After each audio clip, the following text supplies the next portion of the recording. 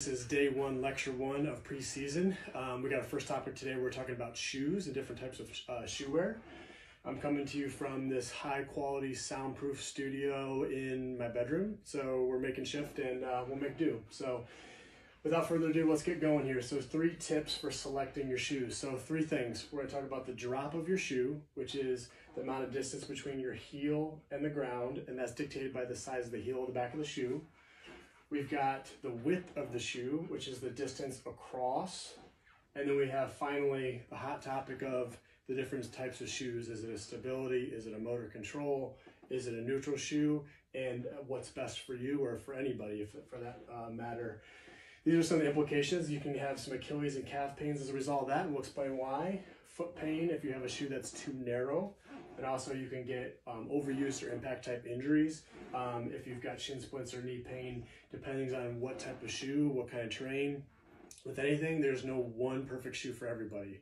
If someone tells you there is, it's not true. That's the beauty of human nature, and we're all different.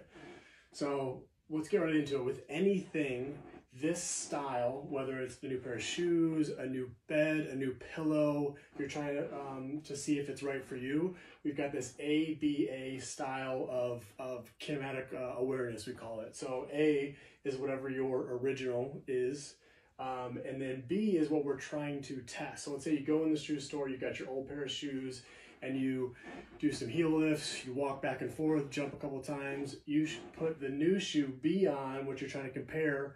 Do the same thing, heel raise, walk, jump. And if you don't go back to A, you're not necessarily going to pick up on those subtle differences. That is so key of going back to A, and you go back and do all those same things. I've done it before. I was like, oh my gosh, I can't believe the cushion that I've lost in these shoes until I went back to the original too, instead of just putting on a new pair. So that style is good for all this kind of stuff. So topic 1, heel drop. So most of us tend to walk around the house with barefoot. If we've got hardwoods, the lower that our heel is towards the ground, the more stress that's going to go through the back side of our structures of our foot. So we've got different types of shoes. You've heard of zero drops or zero. What that means is it's the same distance across the entire length of the shoe. And some shoes have a little bit higher one. So the ones that are known for having a zero drop are the Ultras, the Hokas. And you can kind of see a good example here of where that heel sits in relation to that ground. I've got an example here of an Ultra, which is a zero drop, which has the same distance, the same stack height throughout the entirety, versus here where we have a little bit higher of a heel. So some of the implications for that is if someone's trying to land with the mid part of their foot, if they have a bigger heel and they're trying to come down, if there's a bigger heel to it, it's harder to land on the mid portion of your foot. So we're naturally going to be a little bit more of a heel striker, which tends to, not always, cause us to land a little bit further out in front of our center of mass, which we'll talk about later in the week with that form and overstriding of what that can do. So the other thing that we see commonly is people that go from a heel, whether it be this is what you're wearing to work, your dress shoes, normal shoes that have a certain amount of heel to them. If you go down to a 4mm or a zero drop too fast, tissues, especially as we get older, tissues being muscle, tendon, they don't like quick changes or adaptations in muscle length, or tendon length for that matter. So if my heel sits a little bit lower, because I went from a shoe that had a 12mm heel to it to a zero, that's going to put some more stress through it and potentially cause more length tension into your calf, into your Achilles as well. So we see that a lot of times going too soon to a zero drop. So on the other end of the spectrum, if it's not from a pathological standpoint, if someone is lacking ankle dorsiflexion range of motion, the ability to get your knee past your toe, and we're going to do a test tomorrow to see, are you lacking, do you have enough range of motion that you need? If somebody is lacking the ability to get their knee past their toe, one compensation that we can do is by having a shoe that has a little bit higher of a heel to it, that can compensate for that. If we have someone that can't squat, one of the first things we'll do is we'll raise their heels up, which reduces the dorsiflexion demand. And if they're able to now go down further, that's suggestive that it is from lack of ankle dorsiflexion range of motion. So if I've got someone that has really tight ankles, whether it be calves, Achilles, or they had a history of ankle sprains, it might not be the best idea to get them in a zero drop because we need to kind of meet them in the middle. We want to still work on the mobility, improving the length tension relationship, stretching, self-mobilizations, while also having a shoe that kind of fits that parameter too. So we don't want to go from one extreme to the other and not just give up on improving your dorsiflexion range of motion. So you'll see in this picture here, the test that we'll do is how far away can you go, bringing the foot away from the wall, keeping the heel down and touching the knee to the wall. If the heel comes up, it's too tight. There's a certain distance, about 4 to 5 inches away from the wall, which is considered normal. And you'll see in this picture, same distance, I cannot touch the wall there. Here, I put my heel up just slightly, just to mimic what a heel would do for a shoe. And now I'm able to go a little bit further into the wall. So that's just a good example of kind of masking or temporarily assisting in a lack of range of motion. When we don't have that ability to get our knee past our toe, we will compensate, we'll lean forward more. Our knee doesn't go through as much of this excursion, which means your quad isn't going to be working. It's going to be more of the inner structures of your body, your cartilage, your joints, that's going to be taking that impact. So we want a good, healthy ability to get your knee past your toe.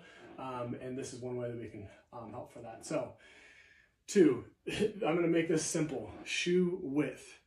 If I got this guy and we're out pant shopping, I don't know why I'd be taking him pant shopping, but maybe he wants me to go pant shopping with him. And we're trying to get him in these tight little jeans. It's not going to work. It's going to hurt. It's not going to feel good. So I don't want to take a fat foot. Sorry, that's my roommate's foot. I'm not going to take a fat foot and try to cram it into a narrow shoe. Some shoes have a wider toe box, some have more narrow. A great test that you can do is take the sole of the shoe out, put it on the ground, and then step on it. Make sure that if you trace around your foot, and you have to be in standing because your arch does collapse when you stand, make sure that you are falling within the confines of that sole of that shoe. If not, if it's hanging over the edge, chances are it's probably too narrow. So that can cause issues with the width of your foot.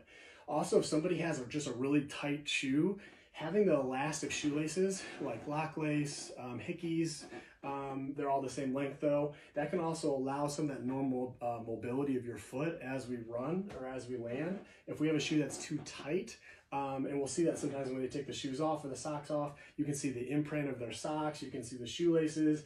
That's not good. We want a normal ability of the foot to splay. When we land, the bones do separate, and that helps to act as a shock absorber.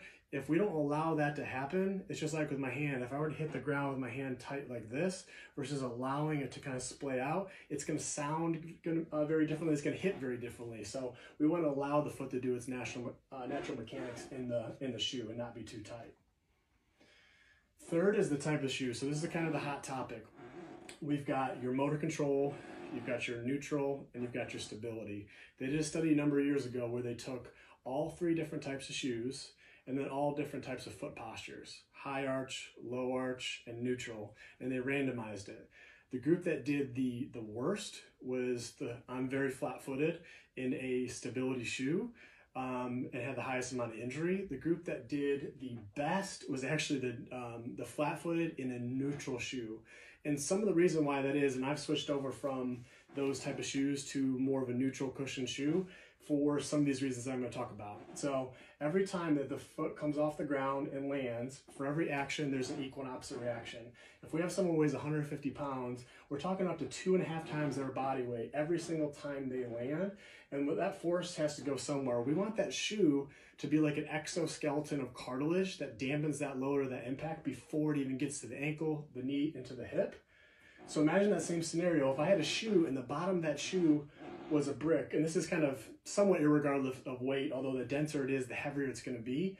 If I have a brick versus a sponge, this is going to take away some performance because it is going to cause the shoe to take some of the impact and load. So you are going to be technically slightly slower. But that's why different distances, whether it be tracks or sprints, they tend to have lighter shoes that are firmer because they don't need to go a super long distance. So if we're talking about injury and some of the distances that we're going to be doing in this league, we're looking at about average of 3 miles. I want to make sure I've got a good cushion shoe. The lighter it is, the better, the more cushion. If I were to also think of the same scenario as if I had a wall and I had a punching bag and my punching bag was either made out of brick or it was made out of a sponge, I'm going to want that sponge, especially if we're talking about 1,600, 2,000, 3,000, 4,000 punches every time we land. I want that shoe to kind of work for me. So the more cushion, the more lighter, the neutral, the better. They've also shown that every 1.5 ounces of weight of increase is 1% increase in oxygen consumption that our body has to do. So it's not as energy efficient. If I'm trying to have that higher turnover rate or that cadence, that 180 steps per minute, it's going to be harder with the heavier shoe and cause a little bit more torque on the joint. So as light as you can get away with, as cushioned, as supportive as possible. So sometimes I'll take a shoe and I'll slap it against the ground. The louder it is, the more dense it is. It's not going to dissipate forces as much. The softer, the quieter it is, the more I know the shoe is going to be working for me. So that's kind of a big one, is just kind of getting away from that concept of a hard, stiff, like dense shoe. So again, that's not for everybody. If I have somebody that has knee osteoarthritis versus neuropathy where they can't feel their feet and they don't know where their feet are, it may be advantageous to them to have a lower profile and less distance between the ground and the bottom of their foot. So again, light, cushion, neutral. End of the day, if you say, hey, I've been using this motor control shoe for years and it works for me, great. I'm not trying to talk you out of any of that stuff. If it works for you, that's fantastic. But if you're having knee issues, if you're having foot or ankle issues, just consider that, and don't be kind of married to old schools of thought. So any questions, go and post down below. And if you got any other topics you want to see next week, feel free to shoot me a message. Thank you.